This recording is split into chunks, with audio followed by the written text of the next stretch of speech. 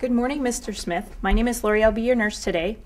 Can you tell me your name and birth date? Good. I see that you have your NG tube in, but what I'm going to actually demonstrate today is how to manage and maintain and irrigate your NG tube. So the first thing that I want to talk about today is this anti-reflux valve. The anti-reflux valve goes on the Salem sump part, which is the blue tube. You can kind of see this is the Salem sump. This is the part of the blue tube that makes this NG to a Salem sump tube. It allows air to go in so that the NG tube is not allowed to suck up against the stomach wall to decrease any chance of breakdown in the stomach. This is an anti-reflux valve that we only inject air to in ever. It's got a lure lock on the top, and I will demonstrate how to do that later. It also has a dead end cap that we use when we actually want to clamp the NG tube. You can see it goes right into that larger opening where the secretions actually come out. So he could actually get up and walk around now. So this is actually how you would come into a room and we would be able to now start to manage this NG tube. So the first thing I want to do is I want to wash my hands. I want to put a Chuck's pad here because, again, if we have any secretions from his stomach, we don't want to change the whole bed. I am going to take some gloves and put on gloves because we have the potential to come in contact with blood or body fluids.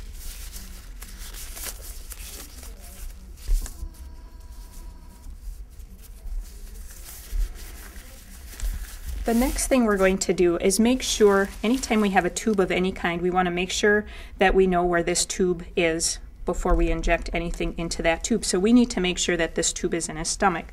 So we have an irrigation tray here that we can open up. And again, this is a clean procedure. This is not a sterile procedure, so you keep your equipment as aseptic as you can. So the first thing that I'm going to do is I'm going to take my syringe and I want to verify placement. So in order to verify placement, I'm going to put it in the larger opening. The smaller opening is actually the Salem sump. You can see it run along here. That's the air port. I want to aspirate back. And when I aspirate back, what I'm looking for from the nose is stomach secretions to come back in the tube. So if I aspirate back, I see some stomach secretions. So if this was a true person, I would say our NG tube is in place. So for demonstration purposes, there's another way that we can actually check to make sure that the NG tube is in the stomach, is we can draw up 20 milliliters of air if we didn't get gastric contents back, and we're going to put that in our port. And again, because this is aseptic, it's not sterile, we can set that down. I need to get my stethoscope. And I need to listen just to the left-hand side of the xiphoid process over the stomach. And when I actually push this 20 milliliters of air in, I should hear a whoosh. There you go, and I heard that. So that's another way that you can verify that the tube is in the stomach. Some facilities do have you draw back, and they can actually check the pH once you draw back stomach secretions. That is another way that you can do it. Again, follow your hospital policy or protocol for that. So that's making sure the tube is in the correct place. So now we know the tube is in the correct place. Now we need to make sure that our suction is working. So let's plug that tube back up. We're going to go over here to our suction, and we're going to turn our suction on. And again, we're going to make sure that it's coming on. We're listening. You can hear it suction. We can also put our finger on there so that we know that it's working properly. I'm going to turn it off just so you can hear what I'm saying.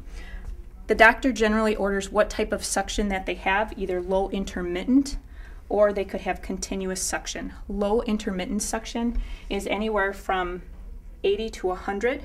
Continuous suction is anywhere from 60 to 120 millimeters of mercury. So again, follow the doctor's orders, what the doctor wants us to set that at. So we're going to now hook it up together. Okay, so we're going to just put that in like that. And we always want to make sure that our Salem sump tube never goes below the stomach level, so we always want to make sure to keep that up. Once I turn the suction machine on, it's going to suction out our patient's stomach secretions. So what I don't want to have happen is in the mannequin to have it suction out all the stomach secretions. So what I'll do is I will turn it on so that you can see what happens, but what we should do after we turn on the suction, keep the suction on, is we want to inject our 10 milliliters of air into the air vent after our suction is applied. So maybe let me get that ready first so that you can see that. I'm going to take my syringe, and it's a 12 milliliter syringe, but I'm going to actually pull back to 10 milliliters, and that's of air, so that I'm ready to go. Okay. All right, so let me turn on a suction. So it's going to start sucking out secretions. And what I would do then is I would actually turn this on, and I'm going to inject the 10 milliliters of air into that, and I'm going to take that off.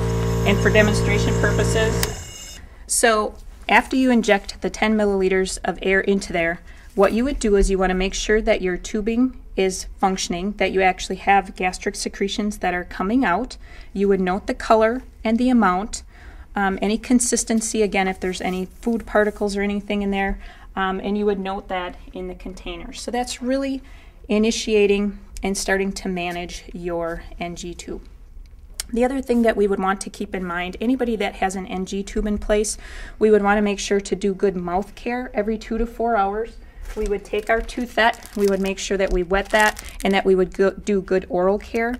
The other thing that your book tells you can do is you can take a cotton tip applicator with water and actually go around in the nair, again making sure that there isn't any tissue damage in there. You can also take water soluble lubricant and also put that in with a cotton tip applicator in their nose as well. The other thing that we want to talk about now is actually emptying the receptacle. Typically at the end of a shift, the nurse will come and will actually mark on here how much stomach secretions have been for that shift, and they will typically put a mark there, and they will figure out how much has been out for their shift. If this is full, we would want to make sure that we empty it. Always follow your hospital protocol. In some hospitals, you would take all of your tubing off. You could take out your receptacle. This actually opens up. You could go into the bathroom and dump it into the toilet. Again, making sure that it's not splashing back in your face. If you think it's going to splash, make sure you put on the appropriate PPE. Maybe put on a mask or goggles or a gown.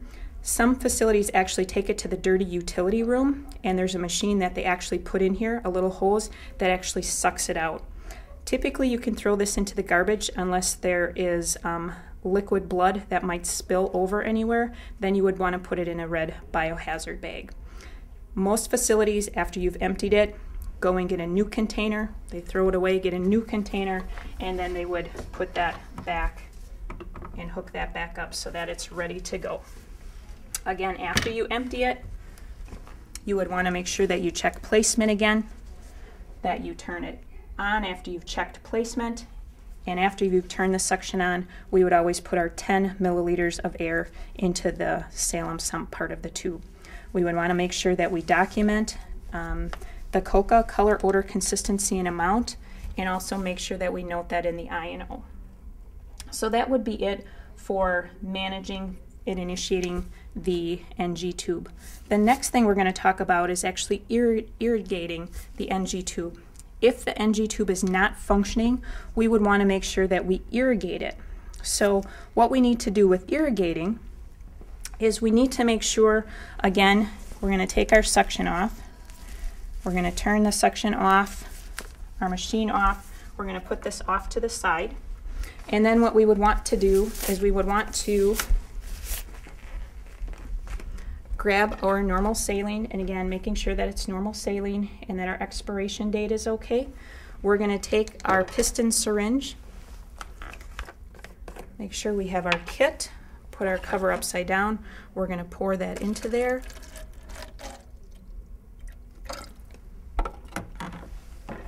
Put our cover back on. I'm going to grab some, wash my hands.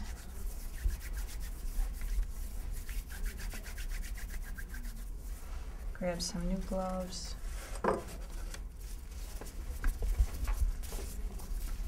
We're going to do some of the same steps that we did when we initiated it.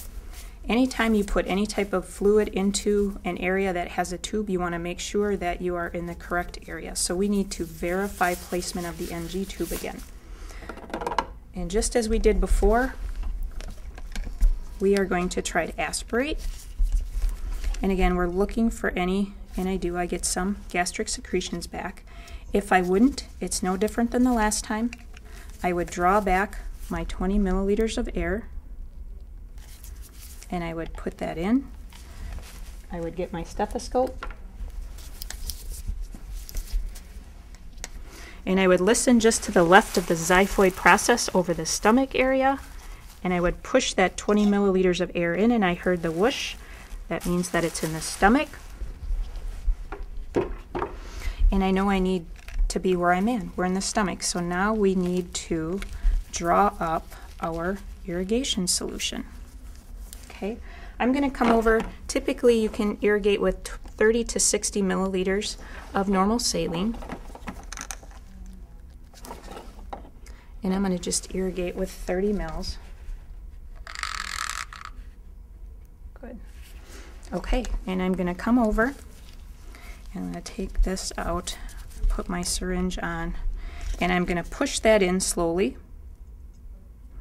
Hopefully what will happen is I will be able to aspirate or pull back on this, and I should be able to get gastric secretions out. It's wonderful if I do, but what if I don't? If I don't, I would actually have to draw up 20 milliliters of air,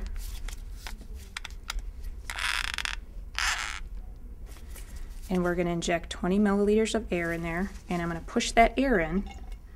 And now what I'm going to do is I'm going to try to aspirate back again. Let's say I still couldn't get anything back. I could have the patient move side to side to make sure that the NG tube is not suctioned up against the stomach wall, and I could aspirate again. You know what? Nothing still comes out. What I need to do then is I need to redo the irrigation. So I'm going to put my plug back in. I'm going to come back over and I'm going to draw up another 30 milliliters.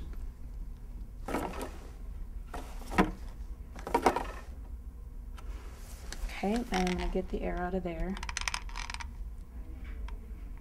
Good. So I have my 30 milliliters. I'm going to do the same procedure I just got done doing. I'm going to put that in. I'm going to slowly push that through.